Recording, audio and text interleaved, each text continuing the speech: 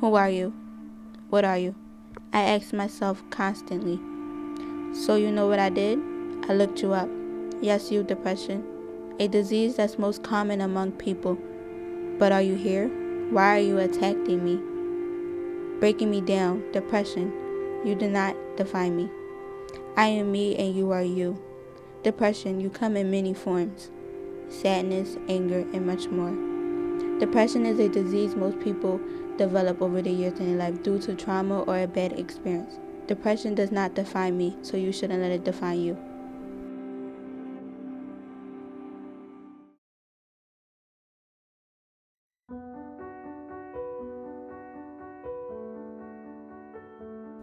I was always insecure about the scars on my legs, so for as long as I can remember, I just figured I will cover them with makeup.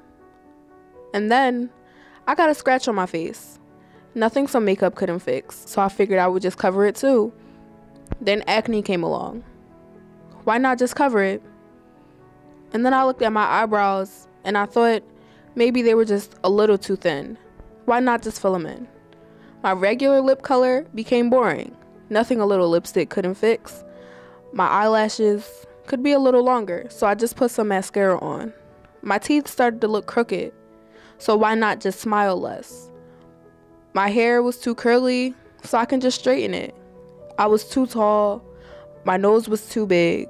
My lips were too small. My stomach started to not be flat enough. And now every morning, I can't leave the house as myself. I'm stuck with these insecurities, and I feel like it's no way out. So don't fall into the cracks. You're perfect the way you are. If you don't love yourself, then no one will.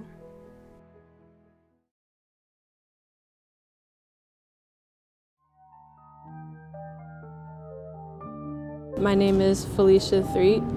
I'm 17 years old and I have anxiety and depression. My name is Raquel Smith. I'm 17 and I live with anxiety and depression. I first started realizing I suffer from it about 6 years ago when I lost my little cousin and I was moving between homes. First time I ever experienced legitimate depression, I was around 10 years old, but I didn't really start to be affected by my anxiety until I was around 12 years old.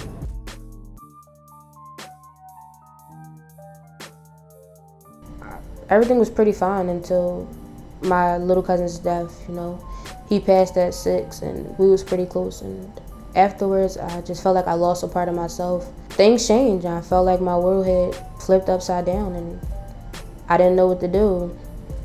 I started becoming suicidal,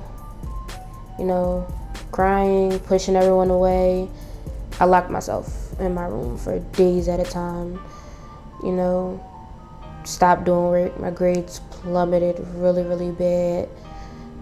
And it was just everything seemed to get to me so bad. It was just I react and not even remember it. My depression was brought on by mostly just my life at home.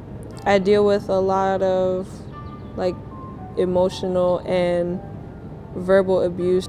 That also kind of triggered my anxiety because it's it would make me really anxious and stuff like that to be around people, because I never thought that people would like me.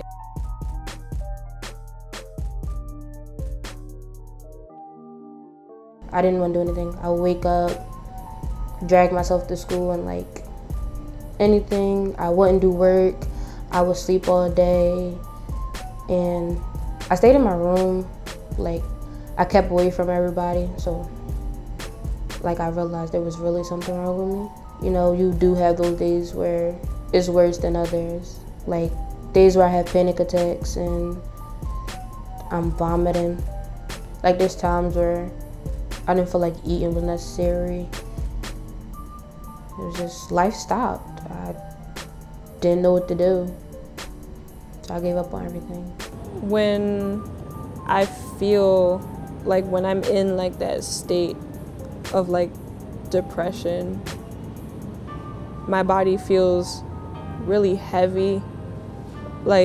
it gets really hard for me to even like get out of the bed and stuff on most days. Yeah, I feel really drained. My body feels heavy. Sometimes I just feel numb completely. I don't really feel much of anything. It's just hard. Other days is just regular days. I go to school, go to work, go to program, and I come home and spend time with my family.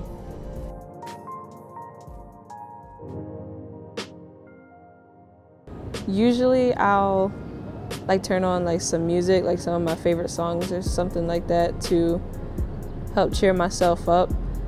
Or I'll like call up some of my friends and like see if like we can hang out and stuff like that to like get my mind off of things basically. Living with anxiety and depression is like, it's hard, but it's something you can cope with. Eventually accepting that you have something is the first step, and then just finding positive ways to deal with it.